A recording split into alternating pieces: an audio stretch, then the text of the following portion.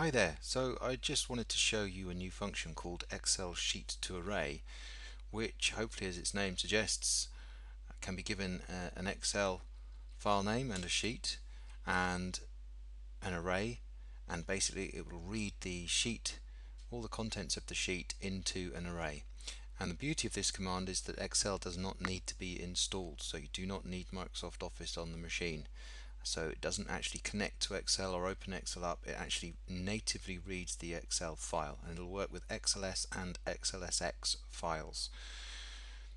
So I have some code here, XLSheetToArray, and it's referring to a file called example.xls, which is in the script directory. It's one that comes with MacroScheduler, and I'm asking it to retrieve the contents of sheet 1, and I want to put it in an array called XLR. So let's just step through that and see what happens. So we step past it, and now you'll notice something else that's new in this version of MacroScheduler.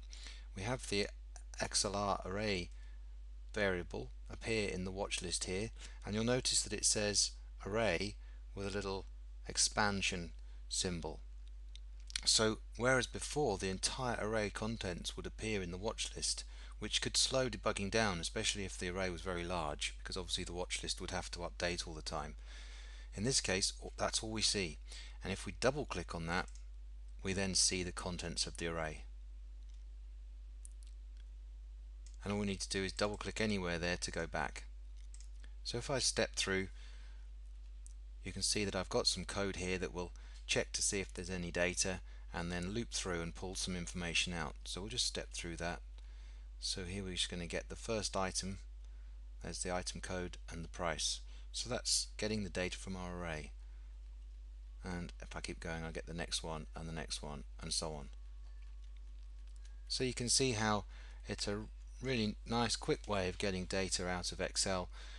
It's fast, you don't need Excel to be installed, you get access to all the data, and you've seen the fancy new array structure in the watch list, which saves us a load of time.